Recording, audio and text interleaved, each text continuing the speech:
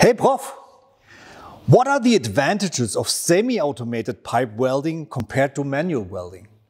My pleasure to explain.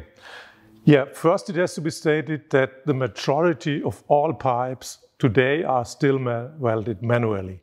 If you look at this Overland pipeline, for example, this is done by a very experienced and skilled welder.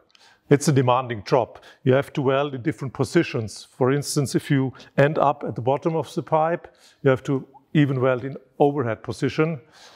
That's very difficult. The most challenging task normally is to weld the root pads.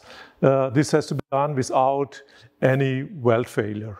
But also for the following layers and following passes, no quality defaults are allowed. So the welder normally he even has to move his electrode, because it's done by manual metal arc welding, from side to side to prevent gaps or undercuts.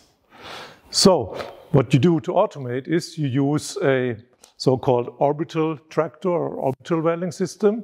This takes the welding torch out of the hands of the welders, so he's relieved from that stress. And as a second point, also the welding parameters can be controlled by this orbital tractor.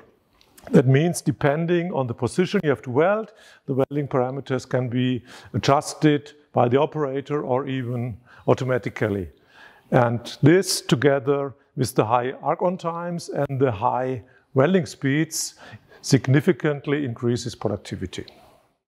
Any questions for the WELDPROF? Please contact me.